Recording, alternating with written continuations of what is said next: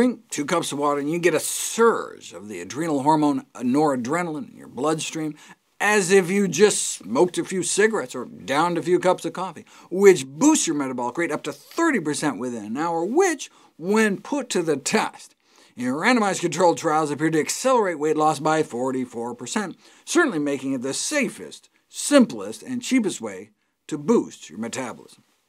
Now, if you're on a beta blocker drug, this entire strategy may fail. Beta blockers are typically prescribed for heart conditions or high blood pressure, and tend to end with the letters LOL, such as atenolol, nadolol, or propranolol, sold as Tenormin, Corgard, or Inderol, respectively. So, for example, if you give people the beta blocker drug metoprolol, sold as low pressure, before they chug their 2 cups of water, the metabolic boost is effectively prevented. And this makes sense, since the beta that's being blocked in beta blockers are the beta receptors triggered by noradrenaline.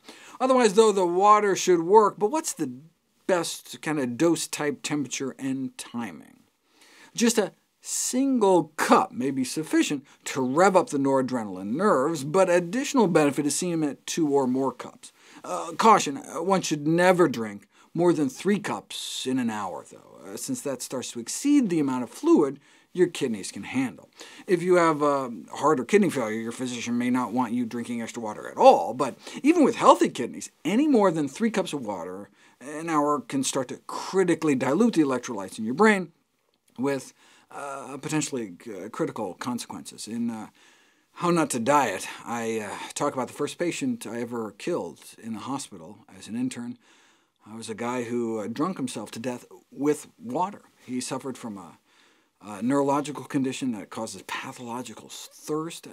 I knew enough to order his liquids be restricted and to have his sink shut off, but didn't think to turn off his toilet. Anyways, does it have to be plain, straight water? It shouldn't seem to matter, right? I mean, water is water, whether flavored or sweetened in some diet drink, but it does matter. When trying to prevent fainting before blood donation, something like juice doesn't work as well as plain water. When trying to keep people from getting dizzy when they stand up, water works, but the same amount of water with salt added doesn't. What's going on? We used to think the trigger was stomach distension. When we eat, our body shifts blood flow to our digestive tract, in part by releasing noradrenaline to pull in blood from our limbs. This has been called the gastrovascular reflex, so drinking water was thought to be just a 0-calorie way of stretching our stomach. But instead, drink 2 cups of saline, basically salt water, and the metabolic boost vanishes, so stomach expansion can explain the water effect. We now realize our body appears to detect osmolarity, the concentration of stuff within a liquid. Covertly slip liquids of different concentrations into people's stomachs with a feeding tube, and you can demonstrate this by monitoring sweat production, which is kind of a proxy for noradrenaline release. This may be a spinal reflex, as it's preserved in quadriplegics, or picked up by the liver, as we see less noradrenaline release in liver transplant patients who've had their liver nerves severed. Whichever the pathway, our body can tell. Thought we only had 5 senses? The current count is upwards of 33, so maybe the Bruce Willis movie should have been called the 34th sense.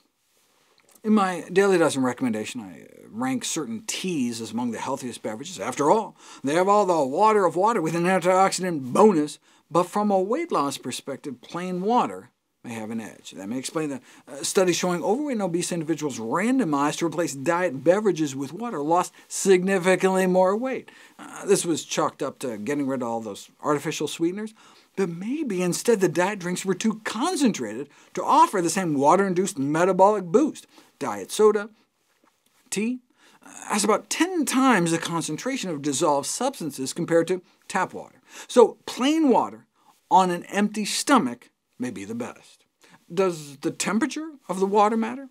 In a journal published by the American Society of Mechanical Engineers, an engineering professor proposed that the secret of a raw food diet for weight loss was the temperature at which the food was served. To bring 2 cups of even just room temperature water up to body temperature, he calculated, the body would have to dip into its fat stores and use up 6,000 calories. So look, just do the math, right? He says a calorie is defined as the amount of energy required to raise 1 gram of water 1 degree Celsius. So since 2 cups of water is about 500 grams, and the difference between room temp and body temp is about a dozen degrees Celsius, 500 times 12 equals 6,000 plus calories needed.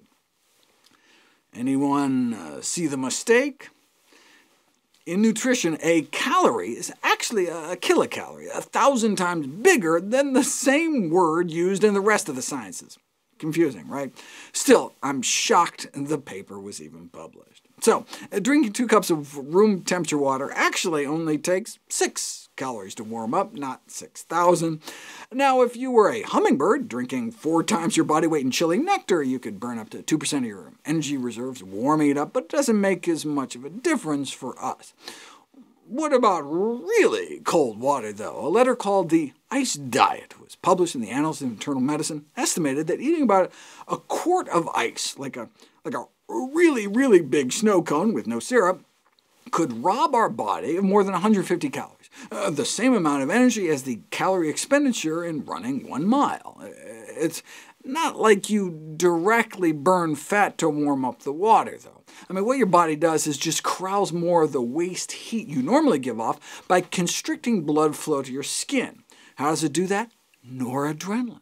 If you compare drinking body temperature water to room temperature water to cold water, there's only a significant constriction in blood flow to the skin after the room temp and cold water, and neither the warm or tepid water could boost metabolic rate as much as cold fridge temperature water. So your body does, after all, end up at least indirectly burning off more calories when you drink your water cold. So 2 cups of cold water on an empty stomach a few times a day. Does it matter when? Yes. Watch my evidence-based weight loss lecture to see how you can add the benefit of negative calorie preloading by drinking that water right before your meals.